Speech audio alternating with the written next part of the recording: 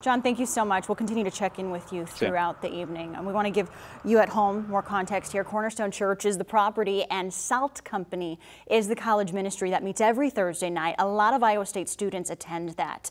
Elected leaders are sharing their thoughts on tonight's shooting at the Cornerstone Church. Iowa Governor Kim Reynolds said tonight's act of senseless violence took the lives of 2 innocent victims at their place of worship. Kevin and I grieve for the families who have suffered an unfathomable loss. Senator Chuck Grassley said Barbara and I are lifting up Cornerstone Church community in prayers tonight. Churches should be a place of worship, not violence. Violence is always wrong, and I'm closely monitoring developments in Ames as we learn more details. Representative Cindy Axney also saying, "My prayers are with the victims of tonight's shooting, their families, and the people of Ames. Enough is enough. I am working with my colleagues in Congress to pass federal gun safety measures. The time to act is now."